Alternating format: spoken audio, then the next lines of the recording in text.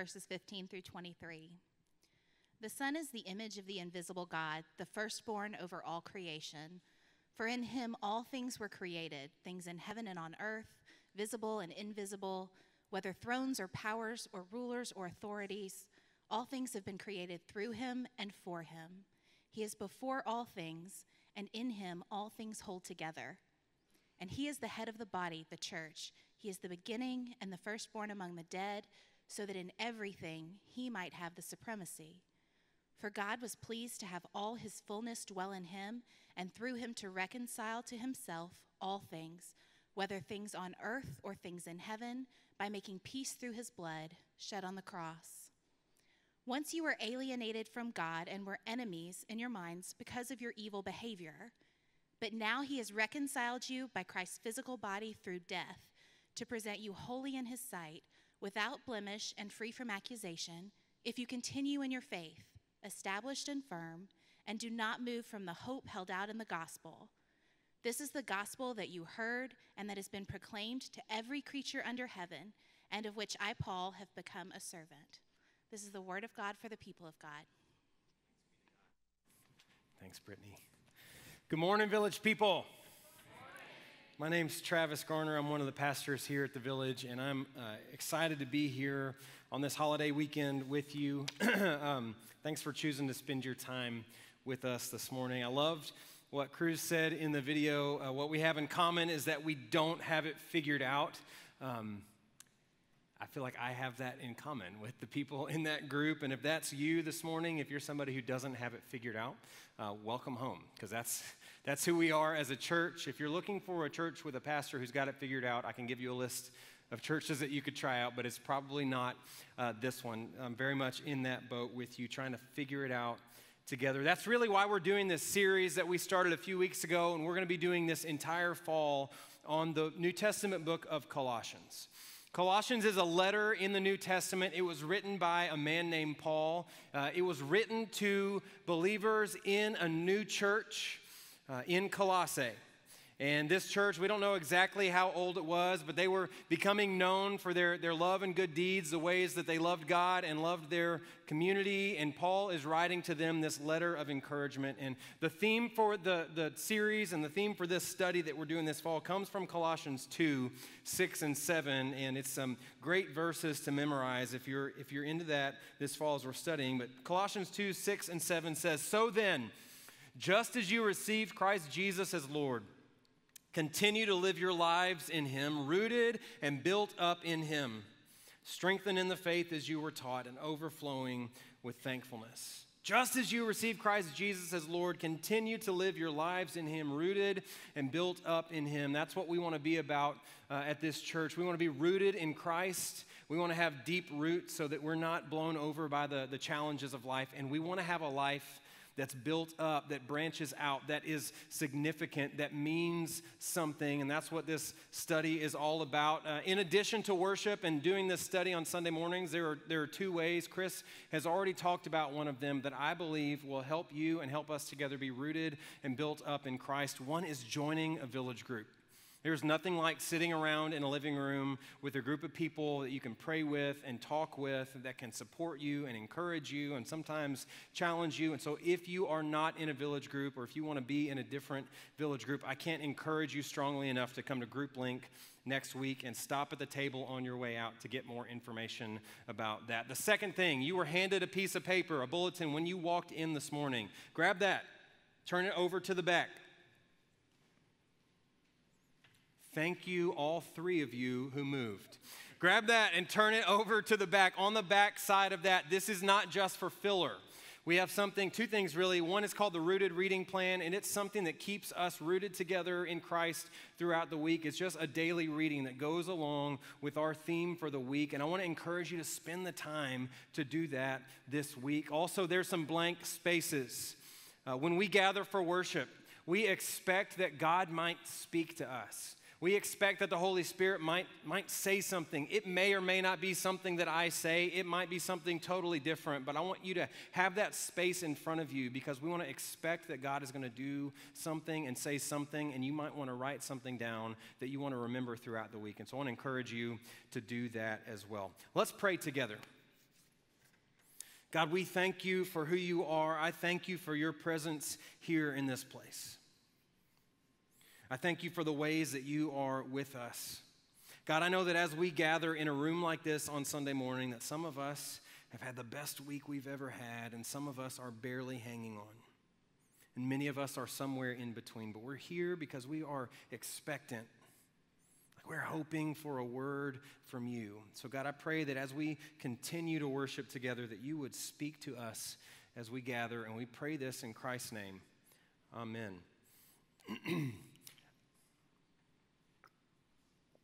So I've been spending some time recently at the eye doctor, which is a fun place to go. We were on our road trip this summer and camping out, and I woke up one morning in our tent, and my left eye was just like matted shut. It was gooey, and I mean, I won't go into great detail because some of you might get grossed out and you're going to be distracted by looking at my eye the rest of the time. But it was not in a good place, and we were gone for a few weeks, and so I didn't have anywhere that I could go. And finally, when we got back, I went to the eye doctor and had some kind of weird eye infection. So I've been doing eye drops in my eyes 4 times a day for a couple weeks, and have been a couple times. Get to go back again next week.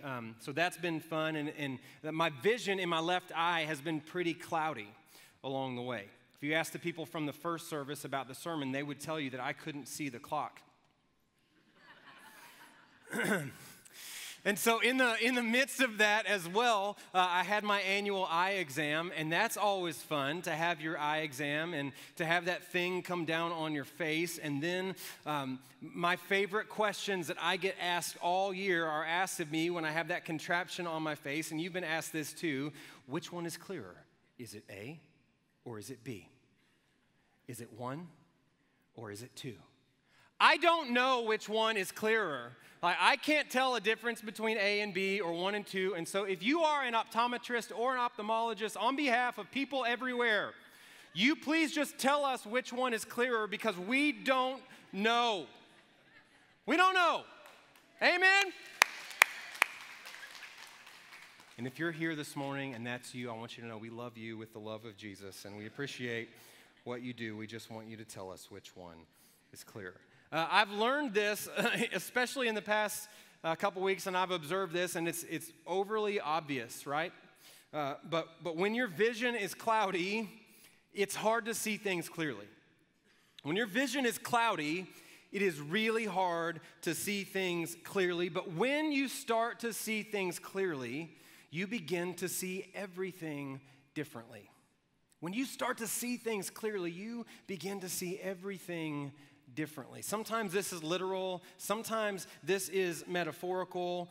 So for instance, this week, I may or may not have driven off of a parking lot into a grassy field. I may or may not have had some of my children in the car, and Amanda may or may not have known about that until the 9 o'clock service this morning. It's possible. When your vision is cloudy, it's hard to see things clearly. Traveling this summer, we drove 6,874 miles, but who's counting? But driving all throughout the West, I began to see just the expansive nature of the creation. And I was amazed at how many miles we drove, and there was nothing other than mountains and desert, and it was really incredible. Seeing things clearly makes you see things differently. More metaphorically this summer as well, I mean, I've had some experiences that have helped me see some things differently. On our trip this summer, I stood on the edge of the Grand Canyon for the first time in my life, and for one of the very few times in my life, I had no words. Believe it or not, I stood on the edge of the Grand Canyon, and it just took my breath away. And in that moment, I was right-sized. And I began to see that maybe I'm not as important as I think I am after all. When you see things clearly, you start to see everything differently. Many of you know I spent a couple weeks, got back a week ago from Tanzania, spending almost 2 weeks in Tanzania. I came back last Thursday night, Friday, in my kitchen. One of my children, I will not name which one of my children sipping on a refrigerated glass of cold water that came from our refrigerator, from our electricity, and eating a snack from our pantry where food is readily available, was sitting at our counter and said, "I'm having a horrible day." And I said, "You're having a horrible day. You're having a horrible day," at which point Amanda grabbed me and said, "Okay, off the edge, husband who just got back from the continent of Africa. Like, let's dial it down, tone it down just a little bit." Last Friday, I walked into Kroger, and I was overwhelmed. I was shocked, but I was overwhelmed just by the abundance of food, the availability of food, how much it was there, and how accessible it was. I was overwhelmed by that. I was overwhelmed by the person in the produce aisle who was complaining loudly to the Kroger employee and saying, "I can't believe you don't have my organic whatever. It's going to be so inconvenient for me to have to go to another grocery store to pick that up." You know, Publix right across the street. And I wanted to have a very non-pastoral response in that moment, but I didn't. When you see things clearly, there are things that when you see them clearly or more clearly, you start to see everything else differently. That's what's happening here at the church in Colossae, the church of the Colossians. There's a problem of vision that's beginning to happen here with the people in the Colossian church. And it's one of the reasons that Paul writes them this letter is he's hoping to help correct their vision before it gets too far out of line. There were some philosophies, some ways of thinking. Scholars call it the Colossian problem. There was a Colossian problem, and they're not really exactly sure what the Colossian problem was that Paul's writing to address. But there's a couple different philosophies, ways of thinking that were springing up in the first century, and many scholars think it was one or both or a mixture of these different ways of looking at the world. It's interesting that these ways of thinking are still pretty prevalent today. The first group of people were called the Gnostics. Gnostics comes from the Greek word gnosis, Gnosis, which basically means knowledge. So the Gnostics believed that there was some general knowledge that everybody could have about God, but then there was some really super special knowledge. And if you really wanted to connect with God, you had to be privy to this extra special kind of knowledge. And only if you had the extra special knowledge could you really be connected with God. This knowledge about God was just for some people. Many of you have experienced things like this in church. You've experienced Christians like this. You've experienced communities of faith like this where they say it's only our way of belief that counts in God's eyes. I remember one of my very best friends in high school. We'd been friends since we were in 6th grade. And in high school one day, she said to me, "Travis, I love you, but you're going to hell." Real encouraging message on that day, but for her, this was kind of a Gnostic way of thinking.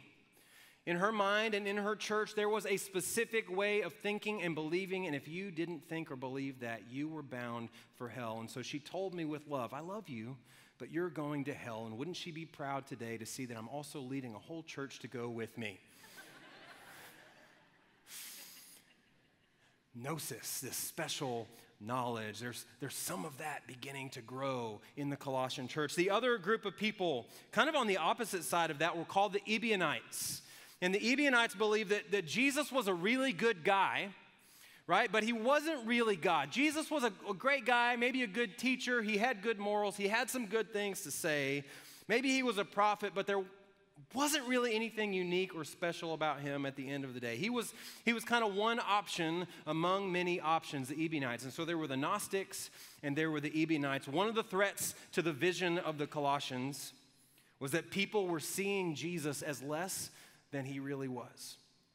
And one of the threats to the vision of the Colossians was that only some people, or there was this way of thinking that only some people are really able to see Jesus for who he really is. And here's the point that I think Paul is trying to make, especially in this section of Colossians, and I believe it has a lot to say to us today. How you see Jesus, who you see in Jesus, what you see in Jesus impacts how you see everything else.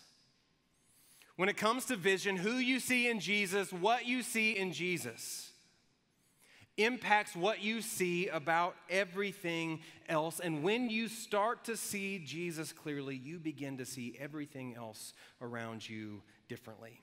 And the inverse is also true. When your vision of Jesus becomes cloudy, When you start to see Jesus for less than what Jesus is, it impacts your vision, and your vision begins to become blurry about everything around you. And so that's the context for what Paul's writing here in Colossians chapter 1. I think these verses can be framed up really in two ways. The first section here that Brittany read for us a minute ago talks about the reality of Jesus. And the second group of verses talks about the result of that reality. So the first few verses, we have the reality about Jesus, and then we have the result of that reality. And so I want to read back through it, and this is one of the most powerful, beautiful passages in all of the New Testament. It speaks so clearly and eloquently about Jesus, and there's not really much to be added to it. And so I'm not going to try to add to it. I might point out some things as I read, but I want to reread it. So if you've got a Bible with you, pull it out to Colossians chapter 1, or pull it up on your phone, and these are some verses that I've got underlined, and I would encourage you to highlight as we read. Here we go. You ready? That's not a rhetorical question. You ready? Awesome. Here we go. Colossians, like we're talking about Jesus who was raised from the dead here, right? He's not, anyway, I'm excited about it. So Colossians chapter 1, verse 15. It says, the Son, Jesus, is the image of the invisible God, the firstborn over all creation. For in him, in Jesus, all things were created. Yeah, do you know what the Greek for all things means literally? All things. It means all things. That's what the Greek literally means. It means all things. For in him all things were created. Not just some things, not the super secret knowledge things, but Paul is saying in Jesus all things were created. And in case the Colossian people don't understand what he's saying, he explains it further. In case you're not sure what's included in all things, here's what it says. Things in heaven and things on earth.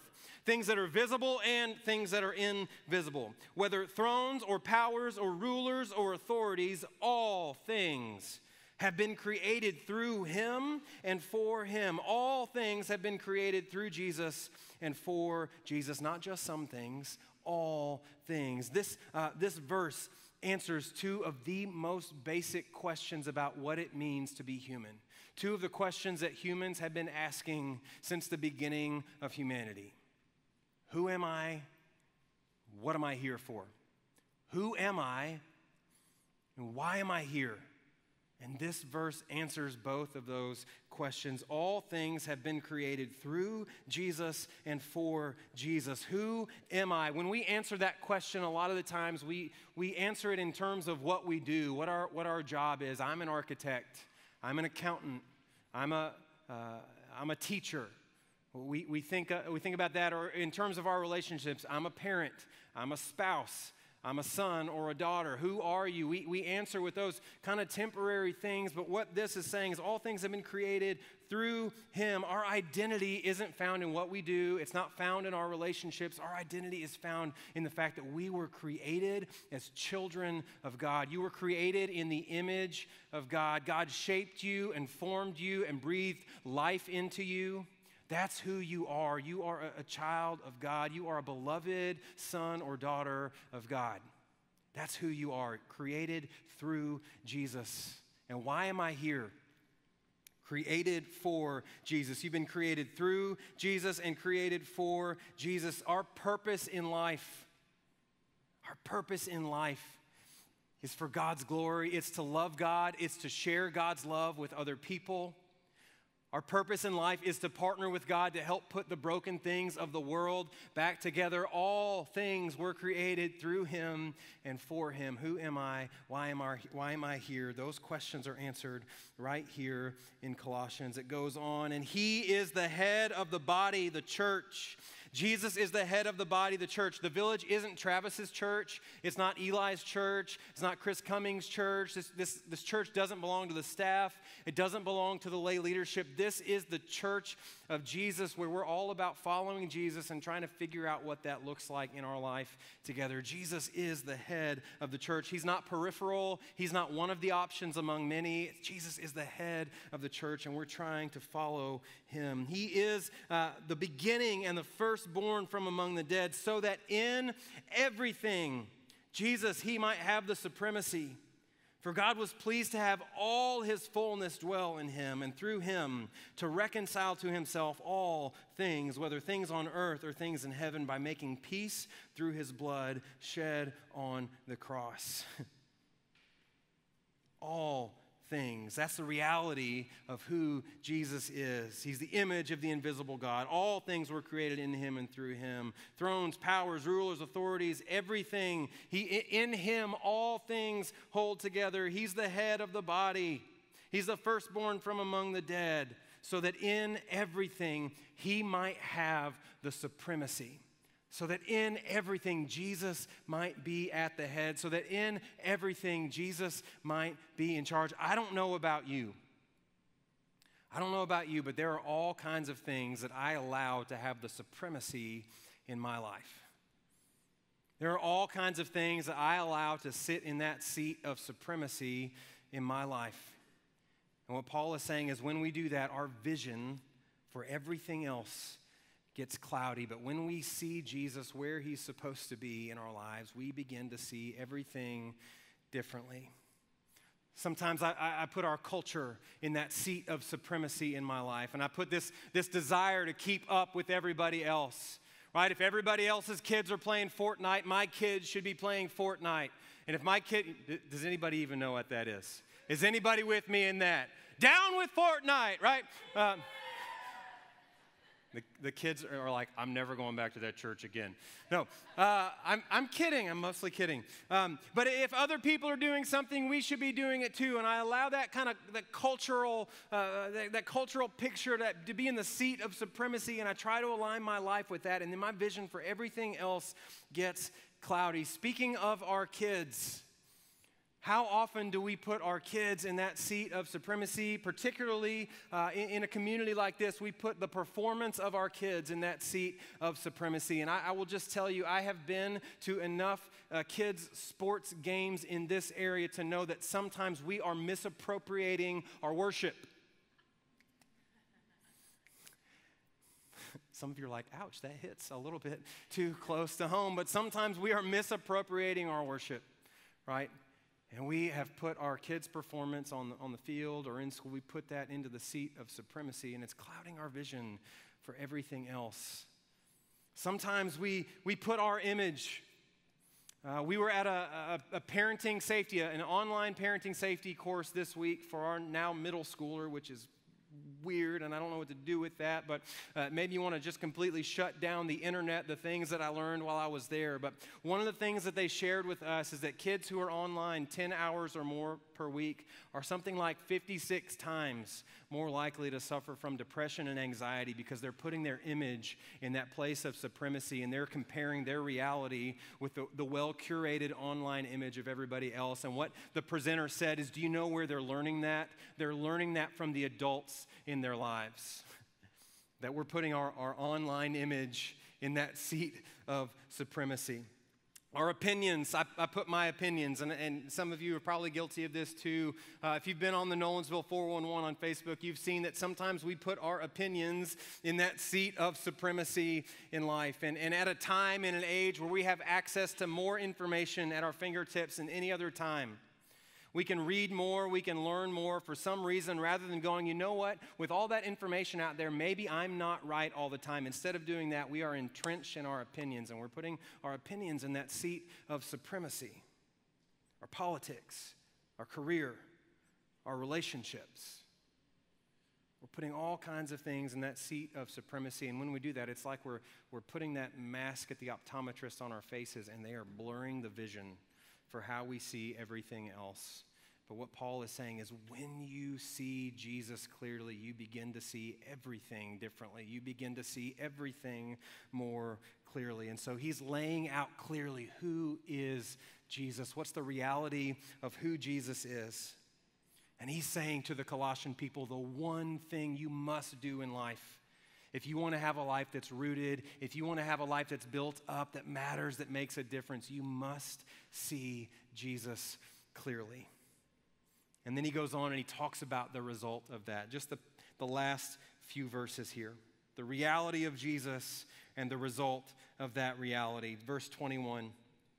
He says, once you were alienated from God and you were enemies in your minds because of your evil behavior, but now he has reconciled you by Christ's physical body through death to present you holy in his sight, without blemish and free from accusation.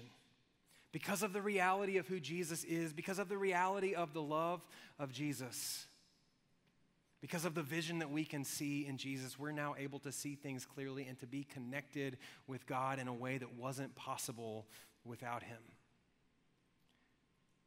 The reality of Jesus, and the reality of what's possible because of who Jesus is. Now, Paul goes on. It's the last thing I'll read. He says, if you continue in your faith, establish and firm, and do not move from the hope held out in the gospel.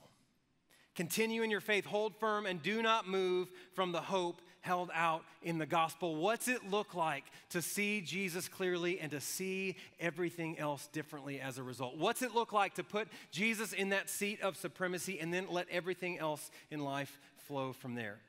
It looks like Pastor Jacob, who I met in the Ingrichini village in Tanzania. Pastor Jacob began to see Jesus clearly, and as a result, he and his family, in response to the goodness of God, they started a worship service underneath a tree outside of their home. And as a result, they've gathered 80 people. They met this morning in a church there. He's now a pastor of a church, and because of that, other people are beginning to see Jesus clearly and see their lives differently. It looks like Jay Renfro. Jay Renfro helped us start our community garden on our property this week. Jay didn't grow up as a gardener, but Jay began to see Jesus clearly. And when Jay began to see Jesus clearly, he began to see things differently. He began to see that there are issues of food access, and he wanted to do something about that. And so as a result, people are now seeing things more clearly through Jay seeing Jesus more clearly. Or Lisa Smoot. Who knows Lisa Smoot? Lisa, are you here? Lisa's at the beach. Hello on Facebook Live, Lisa Smoot. Right, so over 15 million people have seen Lisa Smoot's video of dancing on I-65 in a traffic gridlock. It's been shared hundreds of thousands of times because Lisa is simply being Lisa, and Lisa is filled with the joy of the Lord, and she got out of her car in response to who Jesus is to her, and she was like, I'm gonna make the best out of this situation, and she started dancing on I-65, and now 15 million people have seen it. In addition to that, not only have people seen that, but she's heard from thousands of people literally all over the country who've said to her, you have no idea how much hope you gave me in this video.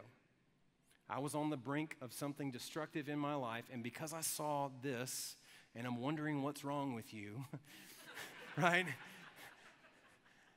Now I'm starting to go down a different path. People have asked Lisa, what is it that you're smoking to make you get out and dance on the interstate? And she's able to say, I'm smoking the joy of Jesus, right? She sees Jesus more clearly, and because she sees Jesus clearly, she sees everything else differently, and as a result, people around her are beginning to see things differently as well.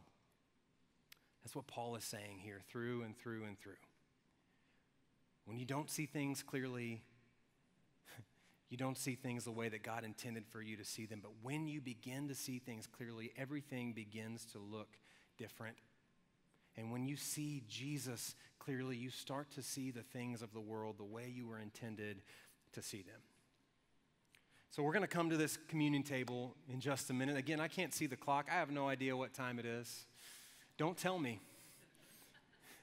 But we're going to come to this communion table, and the reason we share in communion every week is because this for us is a vision reset. Every week, this resets our vision. It's not about the sermon. Like, there are weeks where I just drop a complete bomb in here and I walk away and I'm like, well, that was something. Right? There are weeks where the band plays a wrong chord, or Eli might break a string on the guitar, and we kind of walk away and laugh. But you know what? At the end of the day, it's not about us. It's not about what I say. It's not about what the band plays.